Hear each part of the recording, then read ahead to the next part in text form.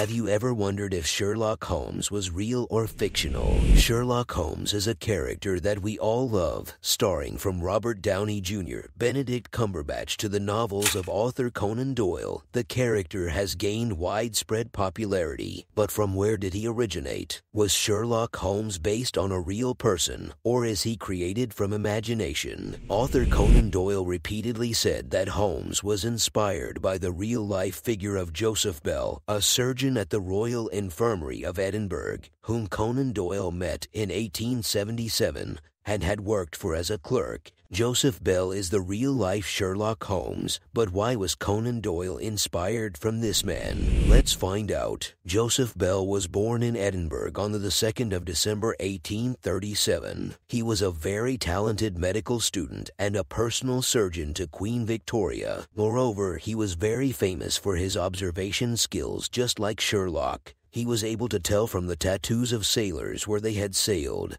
He could know a man's origin from their accent and could tell the profession of a patient from glancing at their hands. By noticing that one man frequently carried a flask in the inner breast pocket of his coat, he famously came to the conclusion that the man was an alcoholic. He is reported to have noted that another man was a cobbler by seeing that the inside of the knee of the man's trousers was worn in a particular way. Additionally, he seemed to be able to detect someone had lied to him simply by analyzing their actions and demeanor. Let me narrate one of the real-life stories of Joseph Bell. A man once stepped forward to Bell without any introduction. Bell deduced the following about him. "Well, my man, you've served in the army, not long discharged, a Highland regiment, a non-com officer stationed at Barbados. The man was a respectful man but did not remove his hat. They do not in the army.